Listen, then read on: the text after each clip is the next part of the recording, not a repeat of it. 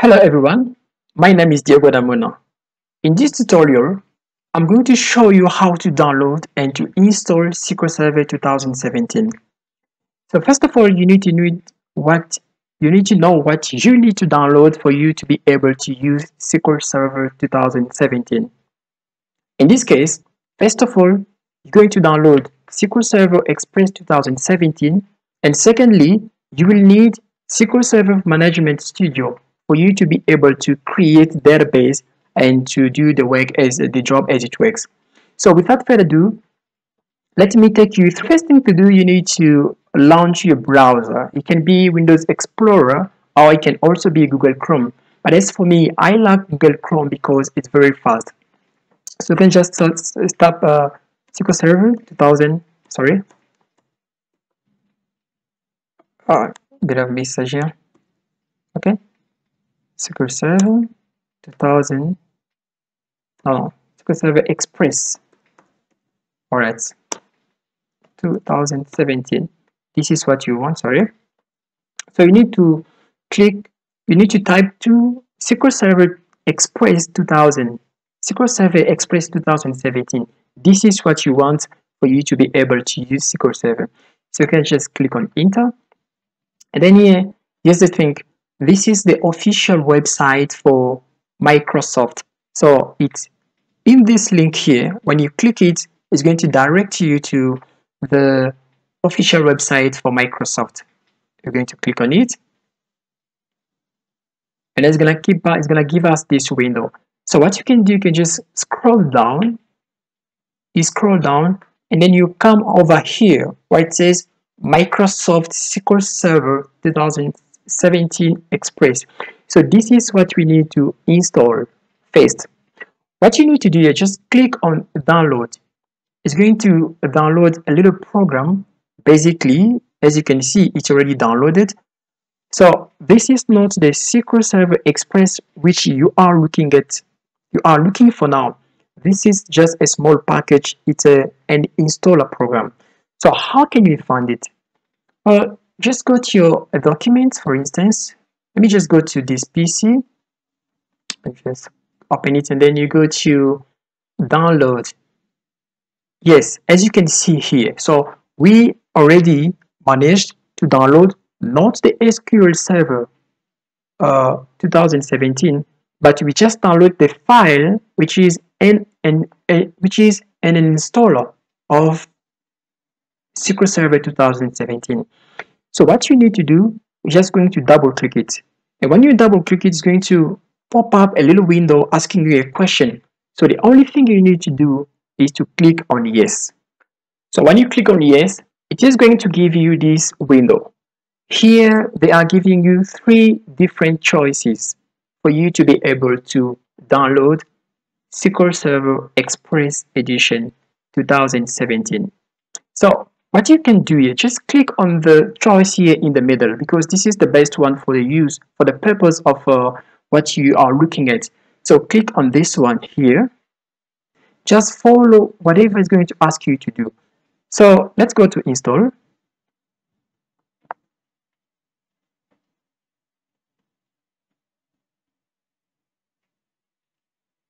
All right, so let's get definitely takes few seconds for this window to be pop up, so you can be able to download. But here you can see there's multiple choice here. So you don't do everything at once. You go step by step. But as for now, remember, we are going to download and install SQL Server 2017 Express Edition. So which means you're gonna have to come here to on the first choice where it says new SQL Server standalone installation or add features to an existing installation. But as for our case, we don't have any instance on our computer. So the only thing we are going to do here, we're gonna click here because we need to install new SQL Server, okay, on our computer. So you just click here and then wait.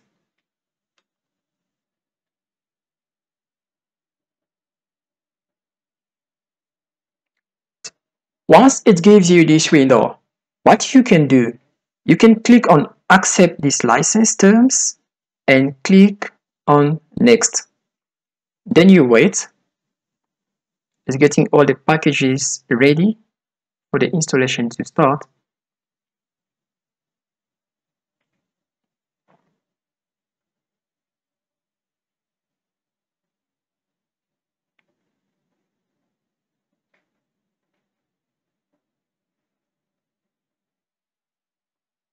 Alright, so here we can see all these steps, they are good, but just the last step where it says window firewall, it gives an error. So this is something very simple. Don't worry about it.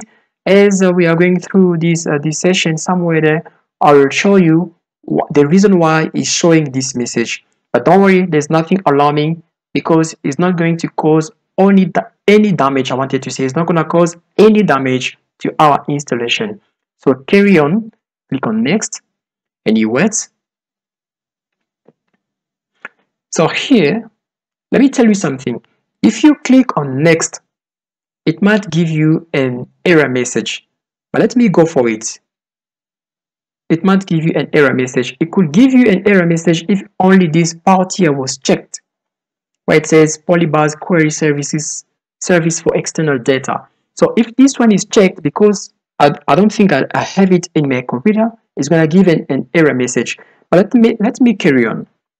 If you click on next, and then you wait a little bit, definitely it's going to throw an exception. It's going to give an error message because I don't have that program on my computer. You see where there's a red X here, this guy here, Oracle GRE7 updates and so forth. I don't have it on my computer, so I cannot proceed. You might be stuck at this point, but don't worry, just click back and then you come here. So they are referring to this guy here where it says Polybars query service for external data, which is not on my computer. So what you can do, just untick it, uncheck it, remove it, and then it's going to be fine. Then you proceed to next. Look at what's going to happen. Voila, we have escaped that step. So which means everything is fine. Now we are ready to go. Alright, let's get back to our installation. Now it's a come about the instance. So you can click on defaults, or you can name your instance. As for now, it is SQL Express, so you can just leave it as it is. There is nothing, but that must be a memorable name because as time goes, you will remember this name for you to be able to use it in a nice way. But as for now, we can just leave it as it is and we can click on next. You wait a little bit. Alright, so here you can just click on grants perform volume maintenance. Just tick it. You tick this checkbox and then you go to next. You wait. Alright, so here you need to know something. You can leave it on Windows authentication mode, or you can come to mixed model, which is about SQL Server authentication and Windows authentication. So you can only tick here on mixed mode if you'd like to create users, so you can give them some permissions. But if you don't think that you're gonna need some users or small things after, some users after installing this, you can leave it as it is. But if you think that you're going to create some users so you can give them some allowance, some authentication, some authorization throughout the database management, then you can tick on mixed model. All right. But as for me, I'm not going that far. I'll leave it to Windows authentication mode. Then I click on next. You wait a little bit. If it asks you this question, you just click on accept and you wait. Next again. Sorry, this is accept. You click first on accept. So you go to next again and then you wait. But here's the thing. Now it started downloading. Alright, now we're done installing SQL Server 2017 Express. So we can check here, everything is green. Oh, this was a perfect installation. But this is not the end of our journey. Remember, as I told you, there are two things that we need to install. As for now, we just managed to install this one where it says SQL Server Express 2017. There is one more step that we need to go for us to finish everything and to start using our database management without any problem. So let's go to the next step so we can start downloading and then install SQL Server Management Studio. I'll take you through the step. So we're going to install this guy here, SQL Server Management Studio. Let me just minimize this one. So this one is done properly. Okay, you can click on close. Then you get back to this installer here. You have left with four different choices. You don't install this one because you don't need it. You don't install this one either because you don't need it. You don't install this one because you don't need it either. But what you need is to install SQL Server Management Tools. This is what you need to install. So if you click on it, it's going to direct you to the website of Microsoft so you can be able to download it. Now it's opening up the website. If you scroll down here, guys, you just scroll down and you see this is the link for the downloads. You see free download for SQL Server Management Studio, voila voila. So if you click on it, then it's going to start downloading. But me, I have it already downloaded on my computer, so I'm not going to download it. I'm just gonna go where it is and then I'll start installing it.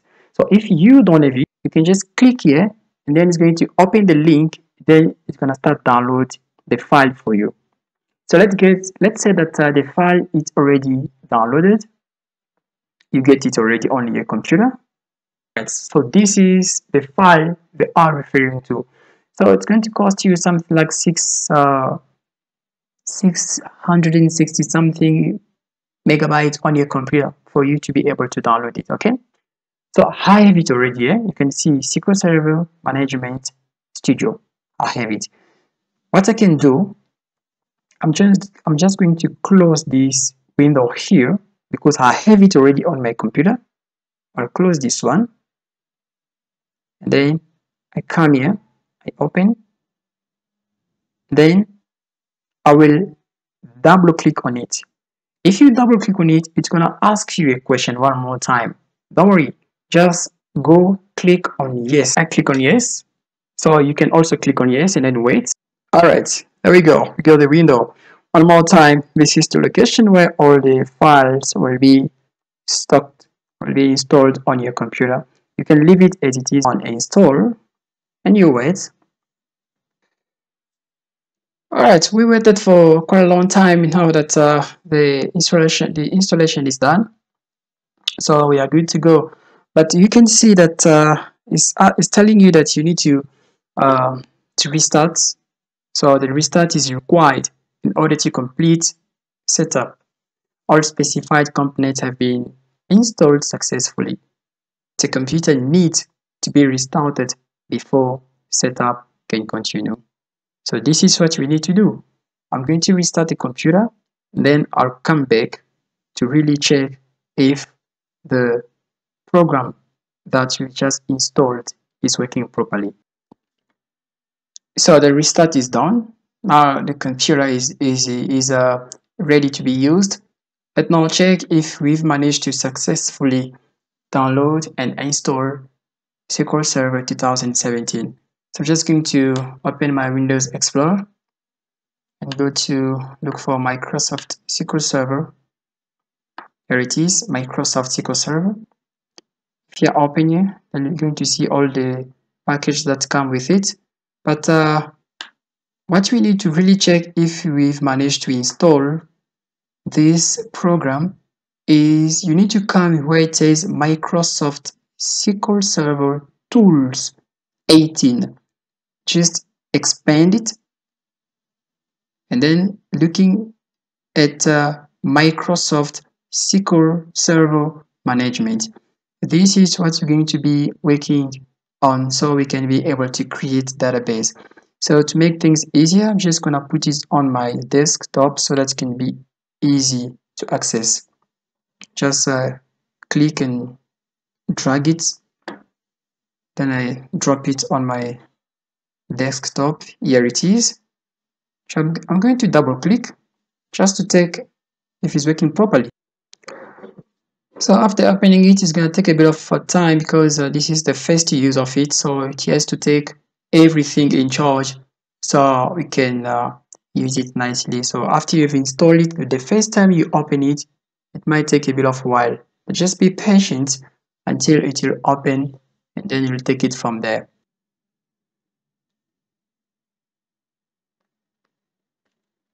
All right, you see now it's opening. But try if it's open. If we really manage to successfully uh, download and install it, I'm going to click on connect. I try to connect if it's working properly. Wow, it seems like it's working. Definitely, it is working. This was a successful installation. So we've installed two things. We installed SQL Server Express 2017, and then we managed also to install the second stuff, which is the SQL Server Management Studio. So the installation was successfully. Thank you guys for your patience. What I would say is that please just hit the subscribe button. As for now, guys, keep well. Bye. See you in the next video.